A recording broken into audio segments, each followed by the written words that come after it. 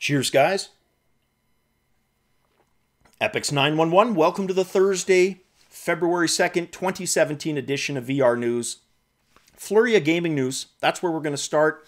Let's start with the game Homebound. Now, Homebound is going to be hitting the Oculus Rift and Vive soon. They don't say when, so hopefully first quarter within the next couple of months.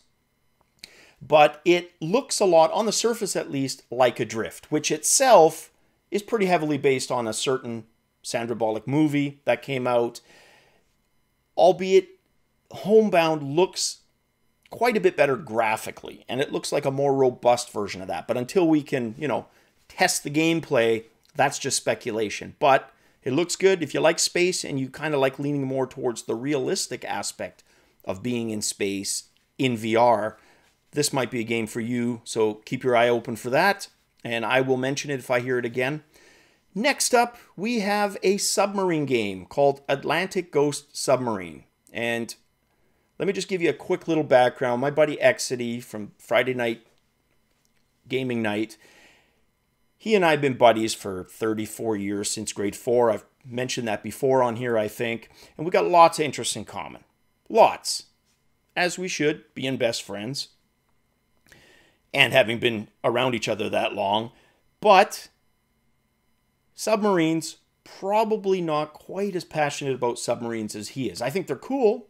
I like them. I like Silent Hunter on the Commodore 64, but not to the same extent as him. All right. Some people have watched Star Wars 12 plus times. Exity has watched Hunt for Red October probably over 20 times. Loves the book more than the movie. Has probably read that double that amount. K-19 Widowmaker, his favorite sub movie. I don't even want to guess how many times he's seen it. He physically can't pass it in a directory and not want to watch it. That's how much he likes K-19 Widowmaker, Silent Running, Dust Boot, all of those.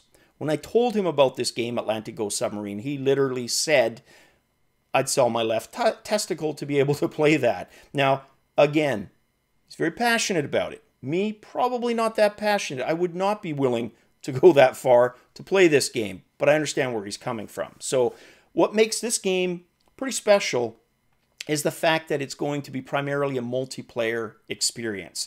You are going to man, along with a handful of other people, a German World War II era sub, the Type 7, which is UF 995. Yeah, UFC 995, I believe. And it follows kind of a game loop. You're going to find convoys, go through the battle, either win or try to avoid depth charges and escape. That's kind of going to be the main game loop. What they're shooting for, yes, they've only got the one type of sub. You wouldn't be able to get it from the Japanese point of view or American point of view, etc. But the realism is supposedly spot on, as close to 1-to-1 as possible. So if there is a toggle or a dial in the actual Type 7, it's probably going to be on the VR side of things. So very, very cool. If you are somebody who's into subs, maybe as much as Exity, probably a game for you. Hopefully that'll be available soon. They haven't said specifically, other than September 2017 is the likely date. Vive version is the initial one, with plans for Rift afterwards, and hopefully PlayStation 4 sometime after that. Next game, probably more experience, is Everest 53. 1953, of course, being the year that Hillary and Norgay ascended Mount Everest. The first humans, well, at least in recorded history that we know of, to make the ascent with equipment that by today's standards would be, holy crap, primitive. Yet they made it. And you know what? Just to give you an idea of how dangerous it still is, even today with all our equipment, technology, people die. Lots of people die. There's usually people dying every single year when climbing season is on. There's hundreds of bodies that pepper the way to the summit. Some of those bodies have nicknames like Green Jacket, Orange Boots. In the 80s, the flamboyant neon skiing colors in the early 90s were in. People wearing that gear from back then, the climbing gear anyways, died and are perfectly preserved, you know, on your way because it's too dangerous to remove the bodies. So think about that. You as a climber, you're passing bodies pretty much treated as landmarks now. If that doesn't bring home how freaking dangerous what you're doing is, I don't think anything will. And it's just sheer determination at that point. So that'll be interesting. Hopefully it's a bit of an involved experience, not like the other Everest one, which was over way too quick in my opinion. So we'll see. The added little bit of cool kind of fact on this is the descendants of both Hillary and Norgay are producers for this. So 2 sons of Norgay and I believe grandsons for Hillary, producers for the game. Very cool. And the last game I want to talk about is Landfall. Landfall is an RTS game in virtual reality. It's going into a beta, an Oculus open beta. That's the platform it's launching on February 2nd to 6th. So kind of over that weekend. If you're into RTS games, especially want to try one in VR, give this a go. See if you can get in on the beta. And if you do, let us know here what it's like because it looks pretty damn cool.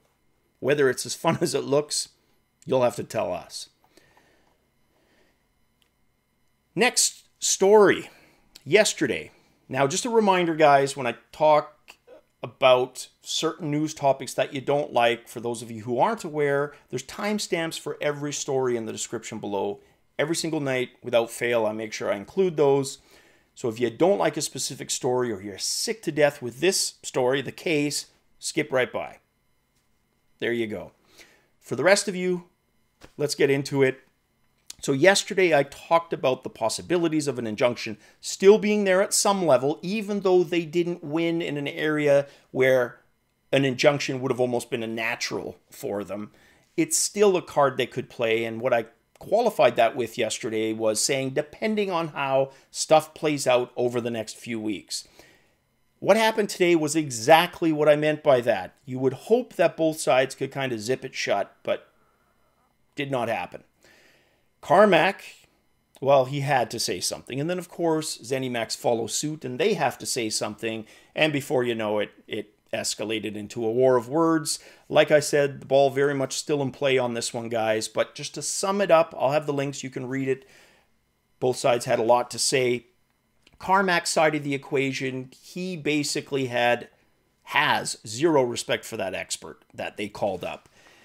He says it wasn't copyright, maintains that, you know, by that definition, every fantasy book would be a copy of blah, blah, blah, or every sci-fi movie a copy of something else. He says when you go into, you know, abstract layers away from that, it's its own thing. Otherwise, everything would be a copyright of everything else. And I get what he's saying to a point, absolutely. Whether he's right or wrong, though, like I said, we still don't know exactly where the truth lies because we have no access to most of this stuff. And it's going to be years before freedom of information and we're able to see and kind of go back and find the truth. But for now, that's kind of his stance. Basically that if what the expert showed, which often he said they couldn't even read in court, it was often longer than the original code, he would have basically got mocked on the internet for what he showed in court. And you could tell that was Carmack's way of saying, look, and a jury's not necessarily going to know that because they're not the experts, but a lot of coders on the internet that do coding for a living would have caught on that. But hey, you're in a courtroom and that's what you have. You've got a jury of your peers. Of course, Zenimax, for their part, shot back and they're adamant that it was in fact this. So it was tit for tat, going both ways. And hopefully, lawyers reached out to both sides today and said, shut up, no more. This will take care of itself. Do not bring this into the court of public opinion anymore. So we'll see if they do. Next news story, third quarter Sony report. Of course, they being on the general Japanese March 31st year-end fiscal structure. They said that sales for PlayStation VR were in line with expectations. Now, they have never released sales figures, so this is the closest we're going to get to that. So whatever expectations means, they're saying they hit those. And based on the story from the other day where, stock is going to be plentiful again, supply chain's going to pick up again, it seems to indicate that they're moving at a healthy clip, which is good. Now, this next story I thought was really cool. Came across this on Mashable. And there's a student, university student, technology, who managed to figure out a way to merge Hololens with virtual reality using the HTC Vive specifically. I'm sure it could apply to a Rift as well. But not sure. I imagine it would. What he's able to do is, imagine you've got somebody in HTC Vive, pretend they're playing Minecraft, okay? That person sees that whole VR environment, the sky, the ground, the obstacles, and they can then build stuff like a house. The person with the HoloLens doesn't see the world around the person wearing the VR, but they do see the objects that they manipulate and build. So if he was building a house, say in Minecraft, or a castle, that castle would slowly start taking shape in the room that they're in. So a very cool, novel way for other people to engage in a virtual reality experience. I don't know how much of that would ever be commercial because it crosses boundaries, crossplay, etc. But for hackers to mess around with that and come up with some cool stuff, that would be pretty neat. Being able to experience what they're experiencing in VR at that level. And likewise, the person with the Vive, they see an avatar representation of the person wearing the HoloLens. So they both have awareness of each other and the items being manipulated. Very cool. All right, this last story. Bumped into this one on Daily Mail, a UK paper, which I know doesn't always have the best of news, but I thought this was interesting because it's a virtual reality mirror game that was developed to help diagnose schizophrenia. Now, schizophrenia, for as long as I can remember, is one of those often misunderstood things. Mostly, you say schizophrenia and people automatically assume voices, and that's kind of it. They hear voices. That can be a part of the symptoms, absolutely, but there's so much more to schizophrenia than that. And we don't need to get into that here. Suffice it to say, they're using this virtual reality tool as a way to diagnose it, hopefully earlier, where it's more treatable through medication, etc. And what they've done is created this mirror game to look for motions and actions. And the reason for that, kind of like with Parkinson's, what they call the Parkinson's gait, right? The GAIT, the walking shuffle. That's a telltale sign a lot of times for somebody with Parkinson's. It could just be somebody who has that gait, of course, but it's a strong visual indicator. That's kind of the same of what they're doing here. A person with schizophrenia, they say there's enough commonalities with how the body moves and interprets, they can pick up on those nuances. Not perfect, but they can pick up on it, and it's a tool to aid them in diagnosing. Now, this is still kind of in the testing. They've written in a peer-reviewed science journal. I'll have that in the link below. So, I know of somebody with schizophrenia. Maybe some of you do as well. Very interesting from that point of view, just to kind of read this and go through that. And hell, even if you don't, it's still pretty interesting because, again, it's virtual reality in an area other than games contributing. Guys, that's it for Thursday. Tomorrow, Gaming Night Friday. Can't wait. It's been a busy week. Cheers, guys.